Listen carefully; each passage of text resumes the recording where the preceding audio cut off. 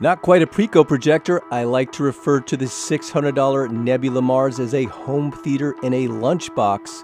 On top of being able to project an image up to around 150 inches, it has dual JBL 10-watt speakers built into its chassis, as well as a rechargeable battery that delivers up to 3 hours of projection time. Those speakers don't sound great, but they do sound much better and play much louder than the tiny speaker built into your typical Pico projector. While you can project a 150-inch image, you're going to get a much better picture projecting in the 55 to 75-inch range. Rated at 3000 lumens, the projector is fairly bright, particularly for a projector of its size, but you'll still want to project in a dark room so the image doesn't get washed out.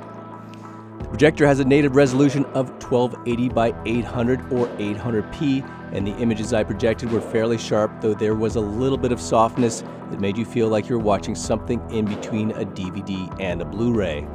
What's cool about the projector is that there are a number of ways to get video to run through it.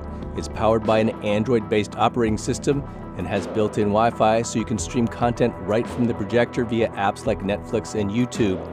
Another option is to plug a video source, such as an Amazon Fire TV stick, Google Chromecast, or Apple TV, into the HDMI port and stream content that way. You can also play a video file from a USB thumb drive, and of course, a laptop is always an option.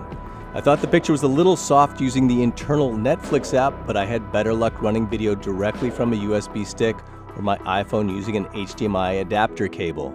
The projector software is upgradable, and I expect to see some tweaks going forward that offer some small improvements, but overall we were pretty impressed with this portable home cinema. It's got a lot to like about it, although I'd like to see it cost about $100 less.